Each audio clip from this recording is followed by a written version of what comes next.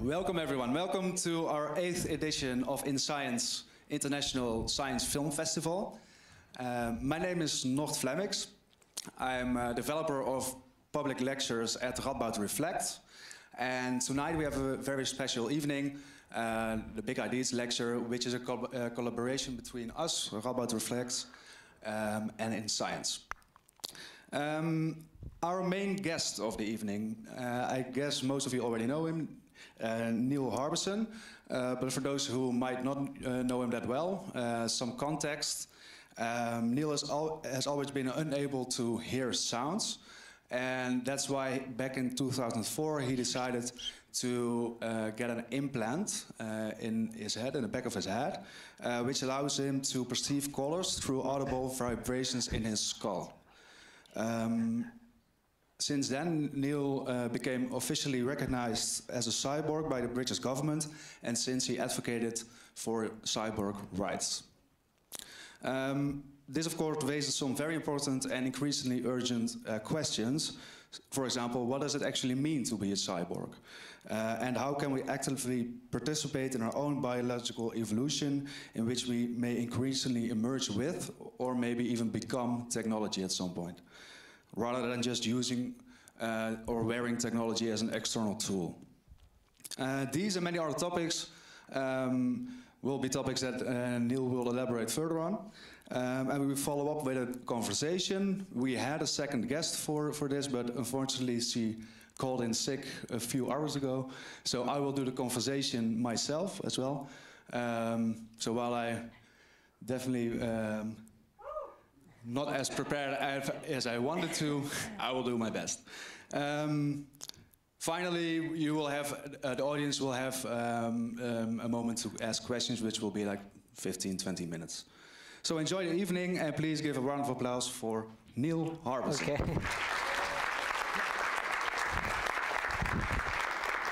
Thank you.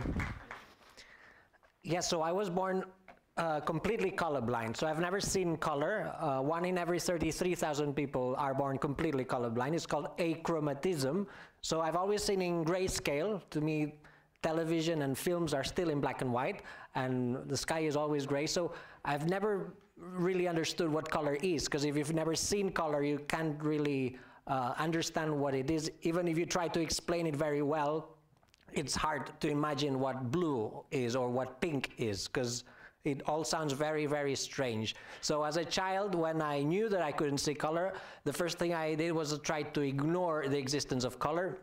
But it was impossible. Even if you don't see color, you can't ignore that color exists, because people who see color keep mentioning it every single day in daily elements like just Red Cross, like Pink Panther, Greenpeace, Yellow Submarine, the Green Card, Bluetooth, Yellow Pages, Blue Cheese, Pink Floyd, James Brown, it's in his last name, or this huge country called Greenland. So every single day I would hear someone mention a color. So it was hard to ignore it. Also, when you use color as a code, it can be confusing. Hot water and cold water sometimes is only expressed through color codes. Also, when I was trying to learn the colors of flags, I had this situation. Oh, no, not this one. This is when I look at maps.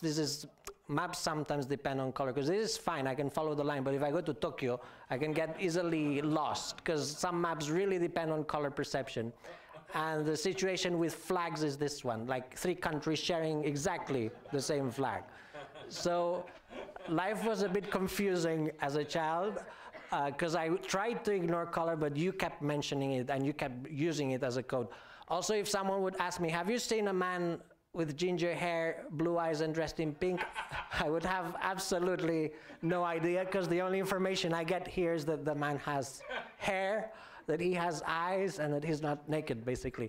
So I wanted to sense color because it's a social element, but I didn't want to change my sight, because to me, grayscale vision was my normal sight. So I tried to find ways of perceiving color. I was interested in this theory. Isaac Newton created a theory in the 1600s relating each color of the rainbow to a musical note. So I thought this was really interesting, because I was a musician, so I thought it would be great to create a system that would allow me to actually connect light frequencies into sound frequencies. So that's what I did almost like 20 years ago. In 2003, I started this project creating a system with Adam Montandon that transformed light frequencies into sound frequencies. It was a software, a webcam, and then it detected the vibration of red, and it slowed down until you could hear the vibration of red. Red, for example, travels at 420 millions of waves per second. If we could hear this, we would hear a note between F and F sharp. So that's what the software did. It allowed me to hear the vibration of red, hear the vibration of orange, yellow, pink, and then I started memorizing the sounds of color, and instead of using it as a tool, I decided to attach it to my head with sellotape in 2003, and then tried to use it as a wearable, and then I started hearing colors with the system, and I memorized the sound of each color. This is, for example, we're hearing now red frequencies going to orange. So I slowly learned the names that you gave to colors through sound, and I memorized that F is red, C sharp is blue, G is yellow, and I was slowly able to identify all the visual spectrum through sound waves. But I didn't want to stop there. Why stop in the visual spectrum? The technology also detects infrareds and ultraviolets, so I decided also to include infrareds and ultraviolets in the system, and then suddenly I was walking around and I was able to sense infrareds. Infrareds are interesting because they allow me to know if there's movement detectors in a room, so I can tell if the alarms are on or off in a shop or in a bank. So if I sense there's no infrared, the alarms are off, and this can help me understand if the alarms are on. Ultraviolet perception is interesting because it allows me to feel if it's a bad day to sunbathe. If I sense high levels of ultraviolet, I avoid the sun. So these are two senses that other species have and that we could also include by merging with technology. This was the first system, and it wasn't comfortable. I didn't want to use technology or wear technology. The first system 20 years ago was very wearable, and I wanted this to be included in my body. So I tried to design an organ so that it would be implanted inside my head, and I thought that maybe an antenna would be a good option because there's many species that have antennas. So I thought the idea was to create this antenna that would allow me to receive the vibrations of the color directly inside my head. So I designed this with a friend, and then I went to the doctor and I said I wanted to have this antenna implanted in my head, and then the doctor said, sorry, we don't do this here. If you want to have an antenna implanted, first of all, you have to convince a bioethical committee. So I presented the antenna surgery to a committee, and they said it was not ethical to have this antenna implanted in my head for 3 reasons. One, because it's not a pre-existing body part, so if it was a leg or an arm, they would find it ethical. Antennas are not human, so it's not ethical to have an antenna implanted in our head. Second reason is because sensing ultraviolets and infrareds are not, it's not a human sense, so they didn't find it ethical either. And the third reason is that they were very worried about the image the hospital would have if someone came out with an antenna sticking out of the head. So they said no, but they helped me find a doctor willing to do the surgery, and we did the surgery with an anonymous doctor. So this is my head facing down. First, some hair was removed, and then the drilling started. There was 4 different drillings. One is for this chip inside my head that allows me to feel the vibrations of color. So if there's red, the vibration of red enters inside the skull, and then it makes a piezo vibrate, and this allows me to feel the vibration of color, and also it becomes an inner sound, so then I can hear it inside my head. The 2 other implants are to hold the structure of the antenna, and the 4th implant is internet connection, so I can also receive colors from other parts of the world. So this then was closed, and it took 2 months to merge with my head. So now the antenna is part of my skeleton, which means that I'm also officially taller, because this is part of my body, and I had to get used to the new height, not only to the new sense, but also to the new height. I see this as the sonochromatic sense, and it's now integrated as part of my body and as part of my senses. Internet connection has allowed me to receive colors from other people. We've been using the internet as a communication system for many years and as a tool, but I think the next stage is that we start using it as a sense or a sensory extension. In my case, there's been 5 people that are allowed to send colors to my head by using their mobile phone. They can stream live images and then send it directly to my head, so I could be here, but suddenly be receiving colors from a supermarket in New York or a sunset in Australia. So friends can share their sense of color directly into my head. And I think this is the future use of the internet as a sensory extension or just a sense. If they send colors when I'm sleeping, they either wake me up or they color my dreams. So if I'm sleeping and they start sending yellow frequencies, a lemon might appear in my dream, or shades of yellow might suddenly appear in the dream. So this can also alter someone's dreams. So the internet connection also allows me to connect to NASA's International Space Station. When I do this, my sense of color is no longer in Earth, but in space, and this allows me to sense frequencies that I never receive here. There's lots of ultraviolets in space. Space is not black, it's full of colors that we can't see. But sensing ultraviolet allows me to receive these microtones of ultraviolet from space. It's very overwhelming. So I see this as becoming a senstronaut. Having senses in space, instead of having to physically go there, might allow us to explore space without having to physically go there. So having internet in the body has one main risk, which is that I can be physically hacked. Through all these years, it only happened once that someone without permission started sending colors to my head. So I was physically hacked once, but I actually enjoyed it. It was an interesting experience to suddenly receive colors from an unknown person. But in order to stop this from being possible, 2 years ago, I decided to stop these internet connections, and now the only way to connect to my head is via the blockchain. So in order to send colors to my head, you need to do it through an NFT. There's an unlockable content that allows you to connect to my head, and this allows you to send colors directly into my head in a very much secure way, because now it's impossible to be hacked. It's impossible for me to be hacked. So this is now a way of connecting our bodies to the internet in a safe way via NFTs using the blockchain. I see all this as cyborg art, the art of creating new senses, new organs, and designing our perception of reality. It's an art movement that happens within the body. Traditionally, there's a separation between the artist, the work of art, the space where the art is happening, and the audience. In cyborg art, it all happens in one place. So I'm the only one in the audience experiencing the artwork. And in order to experience cyborg art, you need to become a cyborg. And then there's other people who are merging with technology to experience cyborg art. Cyborg is a word that has been around for over 60 years now. It's a combination of cybernetic organism, and it was created by Manfred Kleins. I went to his house years ago to ask him, why did you create this word? And his answer lasted 2 days. So I had to go back the next day because his answer was a very, very long answer. He kept explaining why he created the word, but I'll try to simplify. He said that one of the reasons is because this word already existed in 1960, bionic. It's someone's body modified by electronics. This word also existed, mechatronic, someone's body being modified by mechanical parts, and he wanted a new word that would include the mind. And that's why he created cyborg. Cyborg includes the modification of the mind by merging with technology. So any type of technology that modifies your mind can be considered a cyborg.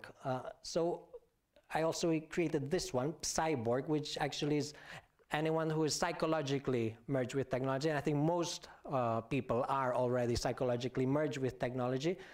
You can notice it in language. Maybe 20 years ago, most people would say, my mobile phone is running out of battery. And now many people say, I'm running out of battery, as if you were running out of battery. So if you say this, this is already a sign that you are merged psychologically with your mobile phone, and you're talking about it in first person.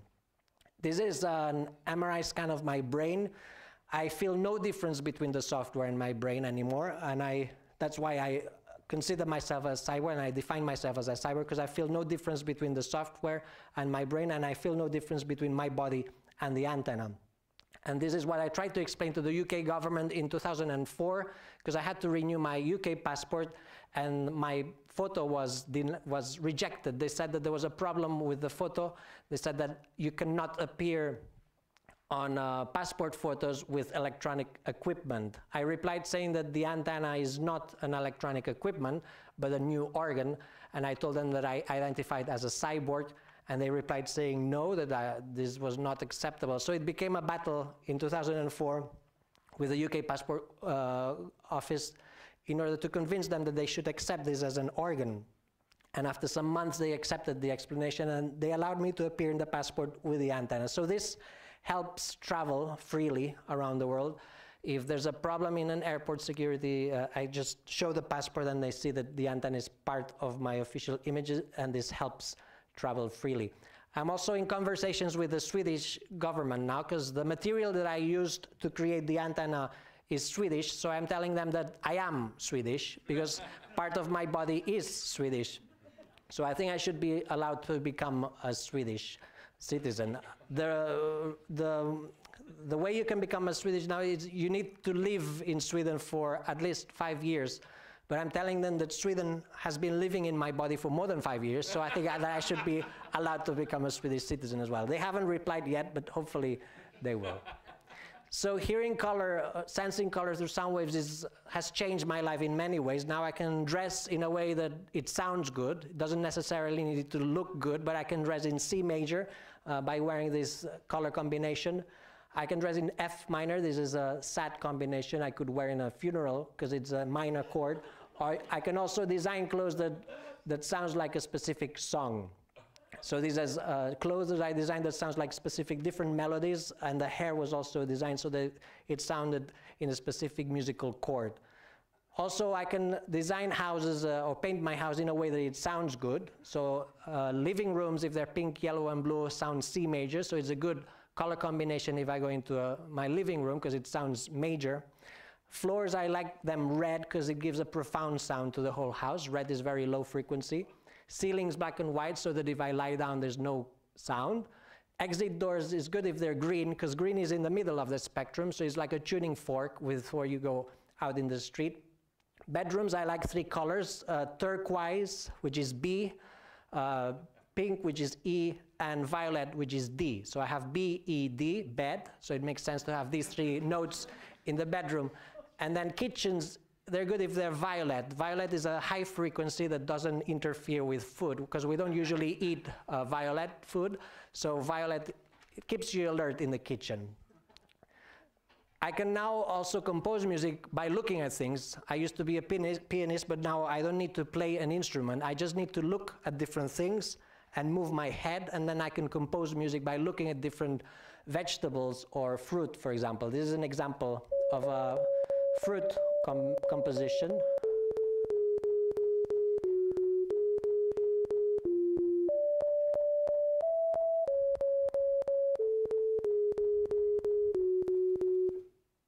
Milk is silent. So I really enjoy walking around supermarkets now because it's like going to a nightclub because you have very different combinations of colors, especially the aisles with cleaning products. That's a very exciting area of a supermarket.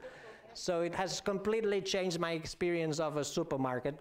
Also, it has changed my experience of art galleries because now I can go to an art gallery and listen to a Picasso, listen to an Andy Warhol. They all are musicians now, and they all sound different. This is the sound of the scream.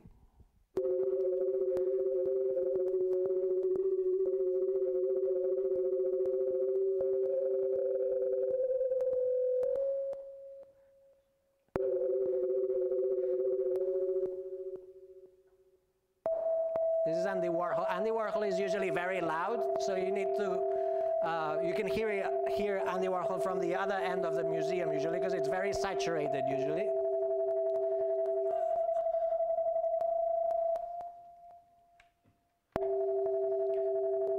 Whereas more traditional paintings are softer, less saturated, so they sound a bit less, and they're usually more microtonal. Another thing that I can now do is that I can paint what I hear. So when I listen to music, I can also experience color, because I'm so used to hearing color that when I hear music, I can also relate it to color. So I can paint what I hear. This is Mozart's Queen of the Night, the song transposed into color, note by note from the middle to the end. So if I go close with the antenna, I can hear Mozart's Queen of the Night. And this is Baby Baby by Justin Bieber. So it looks very different because it uses very different notes. Also, speeches can be transposed into color, because when we speak, we use different frequencies that also relate to different colors. So I've transposed different speeches into color. This is an example. I'm not surprised that many people feel lost and unable to decide what to hold on to and what to discard. How to take advantage of the new life without losing the best of the old. But it's not the new inventions which are the difficulty. The trouble is caused by unthinking people who carelessly throw away ageless ideals as if they were old and outworn machinery.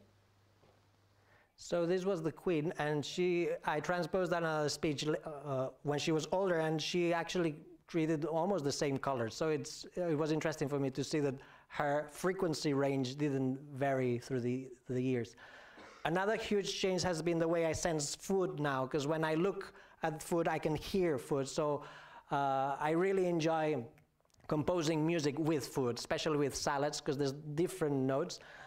So I created a project with a restaurant where we designed a plate where you have this same sensor inside the plate, and then when you put the food on the plate and you rotate it, you can hear the food. So you can go to this restaurant and order some music, like some Lady Gaga dessert, and then you can eat a song. It rotates, and the chef becomes a composer. This is how it works.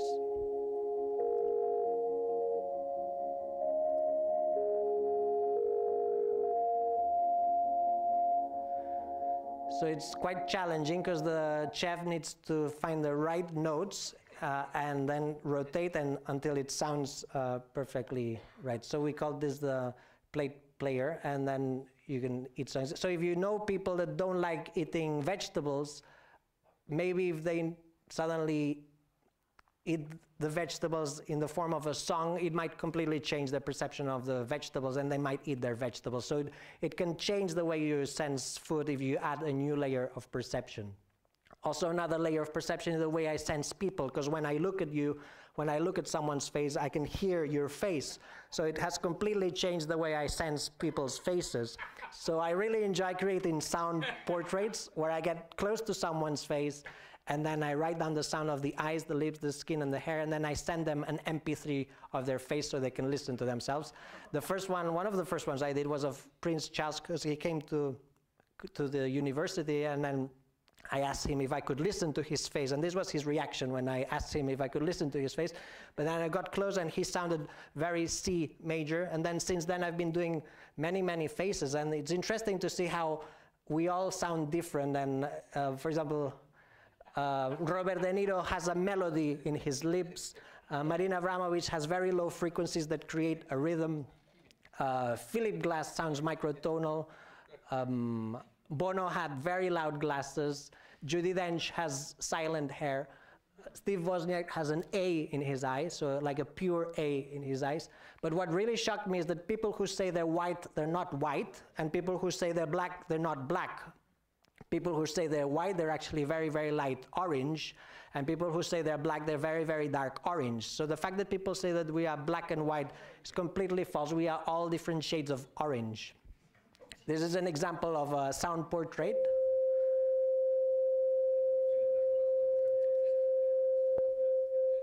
So now we're hearing both eyes, which are slightly different.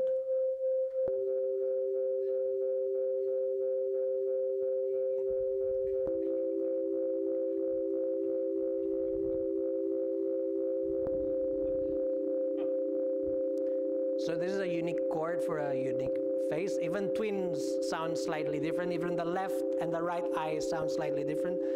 This allows me to create also face concerts where the people cue, and then I start creating music from the audience, and I create layers of sound. So if the concert sounds really bad, it's not my fault, it's the audience's fault, because that's where the music is coming from.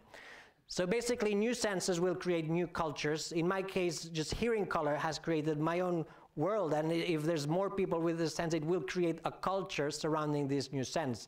And the more senses we create, the more types of culture will emerge.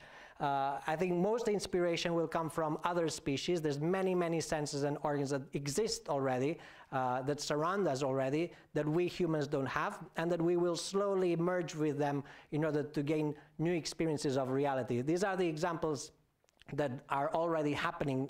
Elephants, for example, can sense earthquakes through infrasounds in their bones, and Moon Ribas created a similar sense by having 2 sensors implanted in her feet that allow her to feel the seismic activity of the world.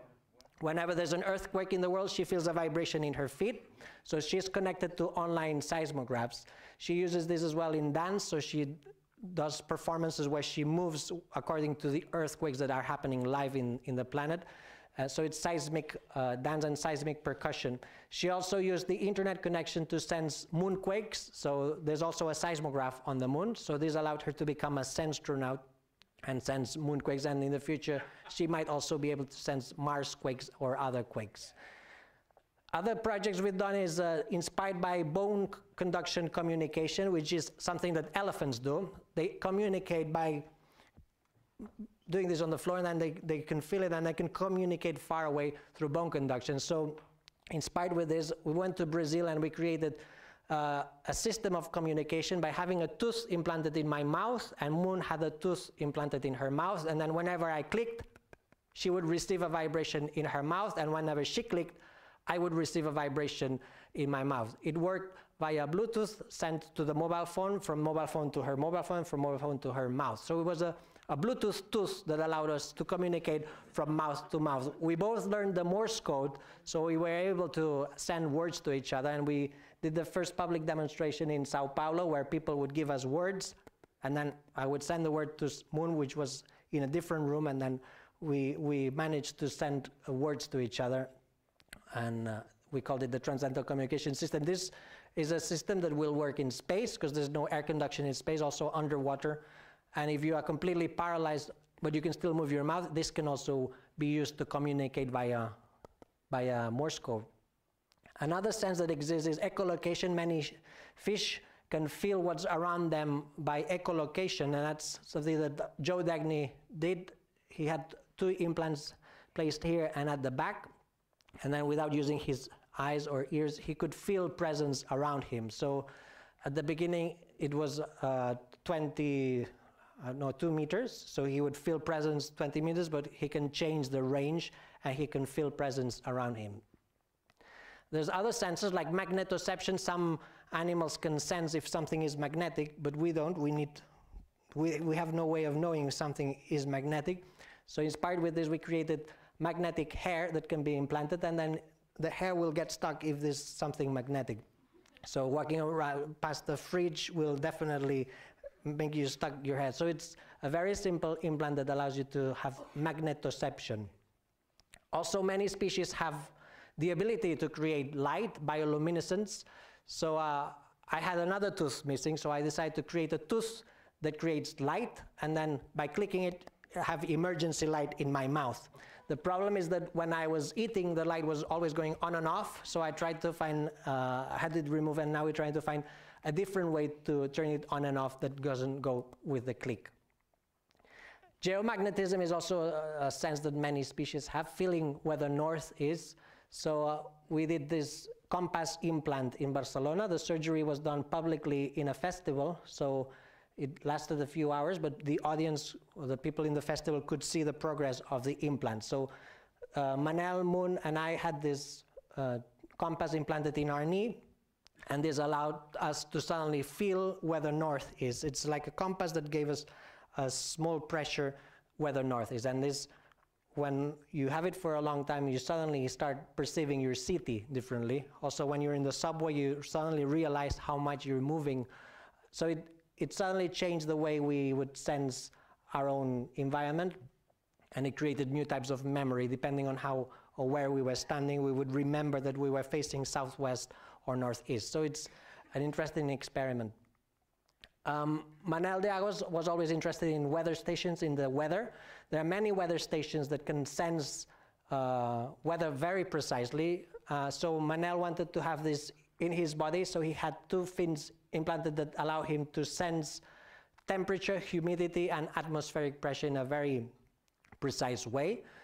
We couldn't find anyone in Barcelona willing to do the surgery, so we went to Japan, and he had 2 different implants here so that he could connect the fins, and then he can now feel the weather in a very precise way. And it was his wish to connect to, especially to the rain, so now he can feel when it's going to rain, because he can feel the drop in pressure.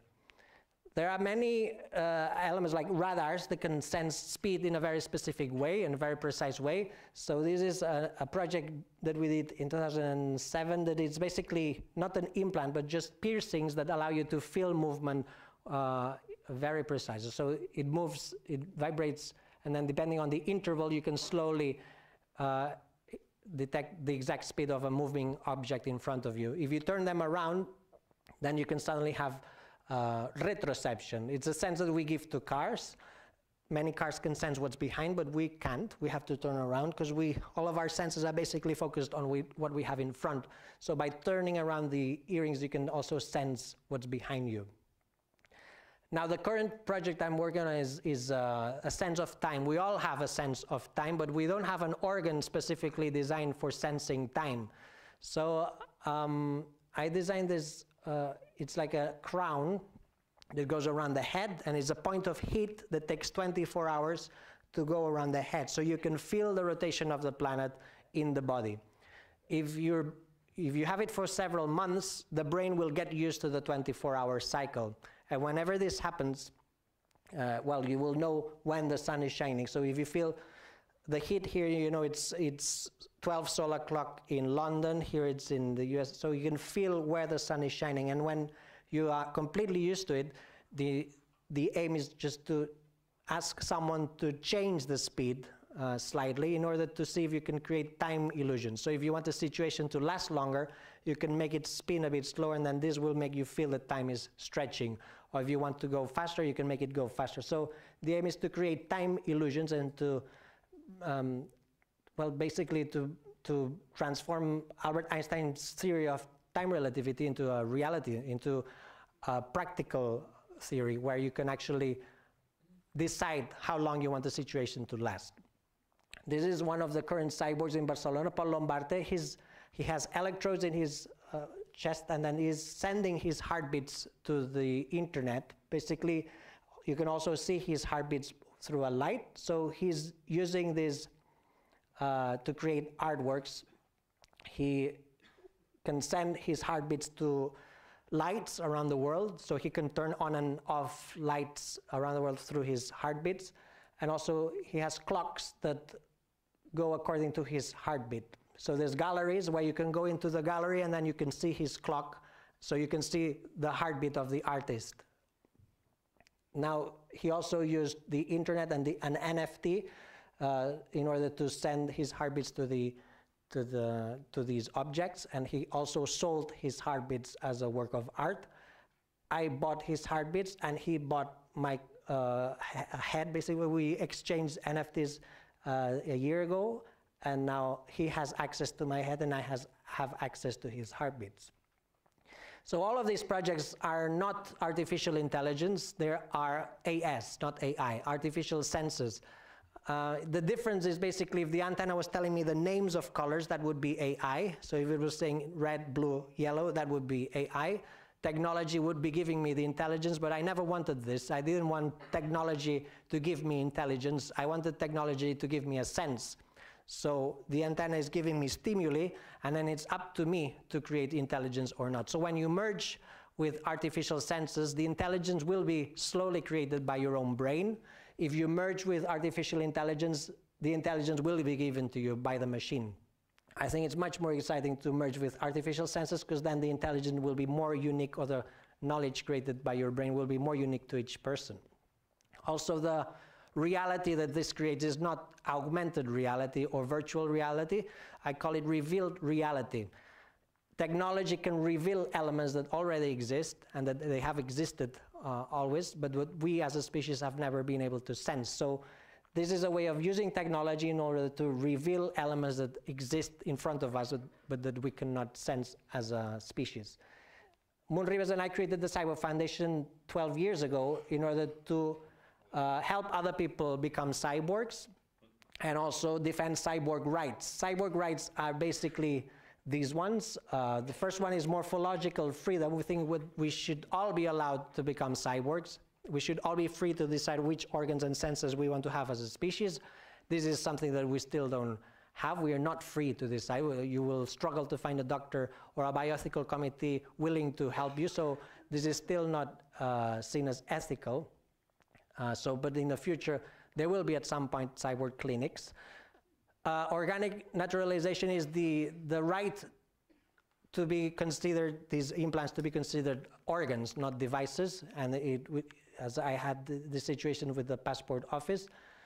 Also the freedom from being disassembled. Manel was asked to leave his job or to remove his fins if he wanted to continue working.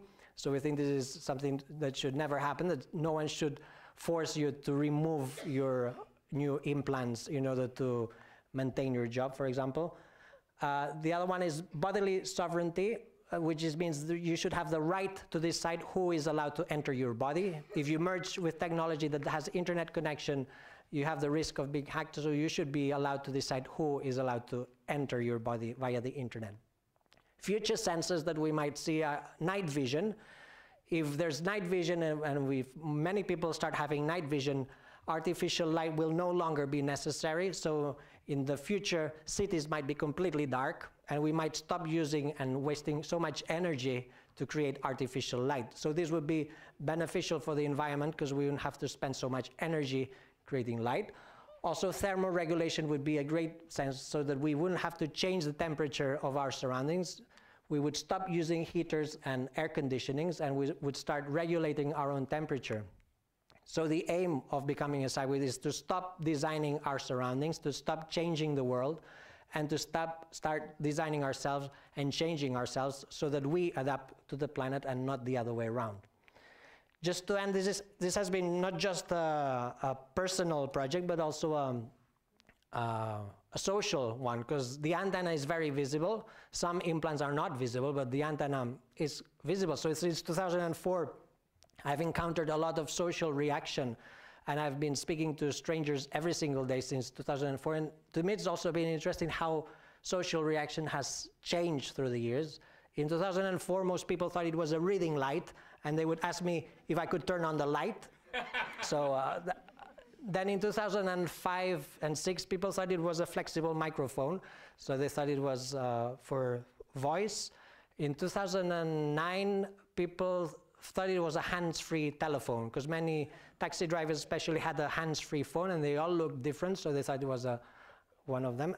2012, 13, they thought it was a GoPro cam, that I was filming people, and people would wave at me thinking that I was filming them. In 2013, 14, people thought it was something to do with Google, and or Google Street View, that I was streaming the streets. In 2016, people, especially children, shouted at me Pokemon, and they tried to catch me. Well, it has changed through years, but now people think it's similar to a gel dispenser. So people always find ways of connecting what they see with what is popular at the moment. Also in different countries, it changes and it varies. And it's been interesting socially to see how we react differently when we see something that we're not sure what it is. The future is a big question mark, because we are in a situation that we all could merge with technology, but it's not actually happening. It's still a very underground movement, that people that decide to merge with technology. But I think we can start seeing people that are already psychologically merged with technology, and that they don't find it such a big step to merge biologically. So I think that in the near future, we'll see many more examples of people walking around the street with new organs, new senses, and this will allow us to express ourselves and to experience reality through new ways that go beyond what has been traditionally human. Thank you very much.